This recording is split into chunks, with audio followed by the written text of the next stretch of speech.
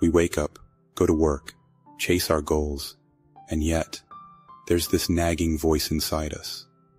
A voice that says, there isn't enough, or you're not enough. This voice, it belongs to our ego. It's there to protect us. But sometimes, it becomes our biggest obstacle. In our world, the whispers of scarcity are everywhere. We're told to compete, to strive for more, to constantly seek success. But where does it leave us?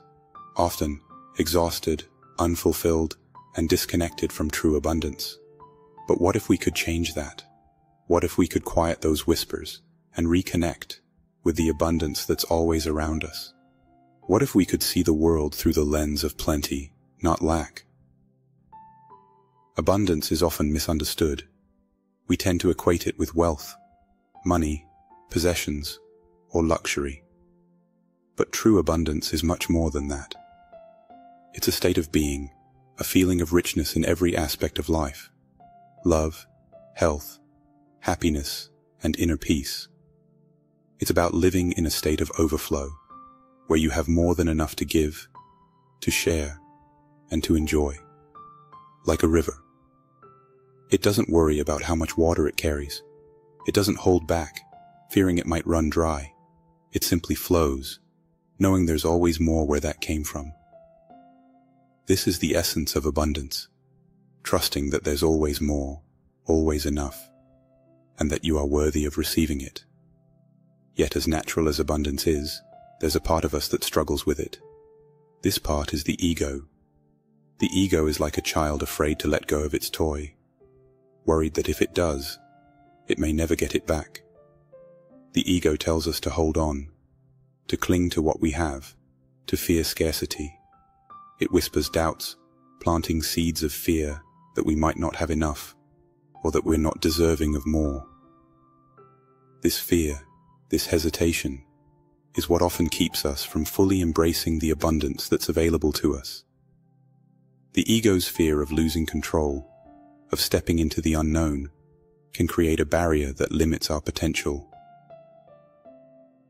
Eastern philosophies, such as Taoism and Buddhism, offer profound insights into the nature of abundance and how to overcome the ego's limitations. In Taoism, there's a concept known as Wu Wei, which translates to effortless action. It's the idea of aligning with the natural flow of life, of doing without forcing, and allowing things to unfold in their own time.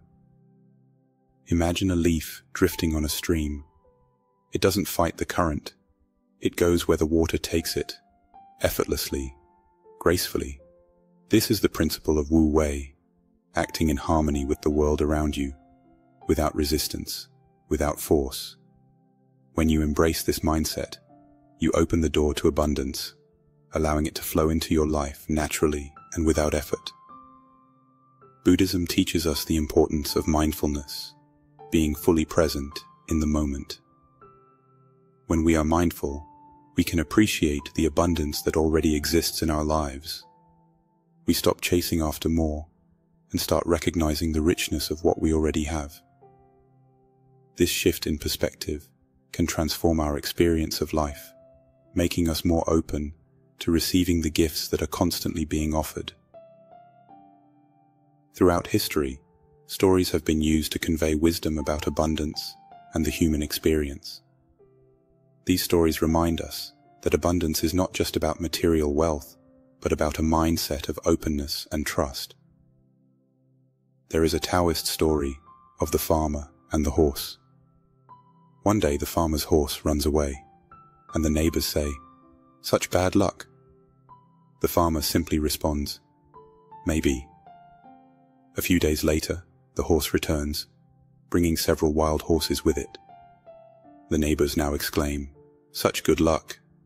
But the farmer again says, "Maybe." The story continues with a series of events, each time showing how what seems like a curse can turn into a blessing, and vice versa. This story teaches us that life is full of unexpected turns. What might seem like a loss could lead to even greater abundance.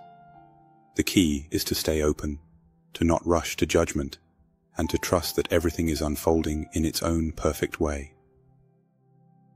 Despite the wisdom offered by these philosophies and stories, the ego often resists.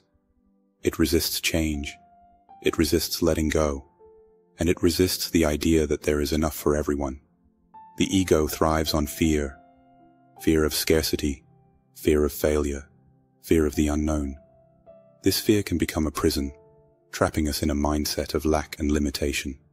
But the truth is, there is room for your abundance. There is room for all of us to thrive, to grow, to live in harmony with the world and each other. The challenge is to quiet the ego's voice, to step beyond the fear, and to embrace the infinite possibilities that lie before us. So how do we do this? How do we move past the ego's limitations and step into a life of abundance? It begins with awareness of the ego's fears, of the limiting beliefs that have been ingrained in us, and of the abundant nature of the universe.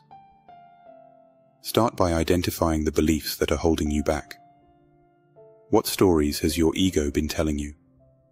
Are they true? Challenge these beliefs and replace them with affirmations of abundance. Remind yourself daily that you are worthy, that there is enough, and that you are capable of receiving all that life has to offer. Practice mindfulness. Be present in each moment, appreciating the abundance that already exists in your life. Whether it's the beauty of nature, the love of friends and family, or the simple joy of a peaceful moment, these are all manifestations of abundance. But abundance is not just about thinking and believing, it's also about action. Inspired action. This is action that comes from a place of alignment with your true self, from a deep sense of purpose and intuition. When you act from this place of inspiration, you are not forcing things to happen. Instead, you are co-creating with the universe, allowing opportunities to flow to you naturally. This is the essence of Wu Wei. Doing without doing, achieving without effort. Abundance is also about giving.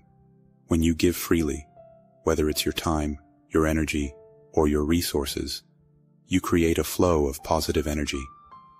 This flow naturally attracts more abundance into your life. Think of it as a cycle. The more you give, the more you receive, and the more you receive, the more you have to give. This is not just about material wealth. It's about sharing your gifts, your talents, and your love with the world. When you do this, you are contributing to the collective abundance, creating a ripple effect that benefits everyone. Finally, abundance requires trust. Trust in the process, trust in the timing, and trust in yourself. Just as a gardener plants seeds and patiently waits for them to grow, you must trust that your efforts will bear fruit in time. There will be challenges, there will be setbacks, but these are all part of the journey. Trust that each step, each experience is bringing you closer to your fullest expression of abundance. In the end, abundance is about recognizing the infinite possibilities that exist within and around you. It's about stepping beyond the ego's fears, embracing the flow of life, and trusting that there is truly room for your abundance. The universe is vast, and its potential is limitless. And so are you. Remember, you are worthy of abundance. There is enough for everyone, and there is more than enough for you. Open your heart, quiet your mind, and let the abundance of the universe flow into your life. Your journey to a life of limitless possibilities begins now. Trust, believe, and know that there is truly room for your abundance. Your ego might resist, but deep down, your true self knows the way. Embrace it, live it, and watch your life transform.